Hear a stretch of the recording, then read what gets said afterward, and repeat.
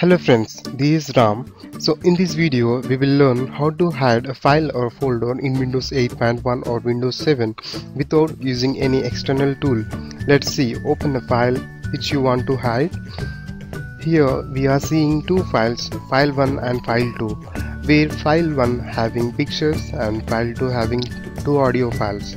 Let's hide file 1. For this, click on ribbon button top side of the window and then click View. Here select the file which you want to hide and then click here hide selected items. Yes, so apply changes for folder and subfolders of that particular file. Click OK. Yes, here we can observe clearly file 1 is hidden and file 2 is as usual. So close the window and open again. So let's see how to unhide a file. Here we can see only file 2.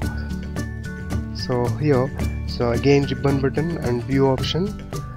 Make sure that here we need to click on hidden items. So then we can able to find the hidden file.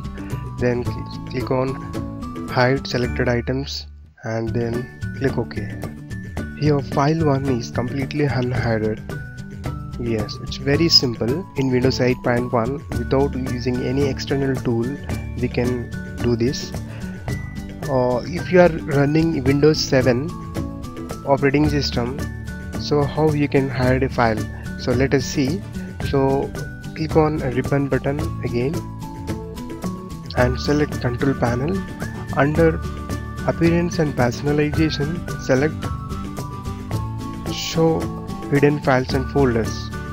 So on this small window select show hidden files and folders and click apply and OK.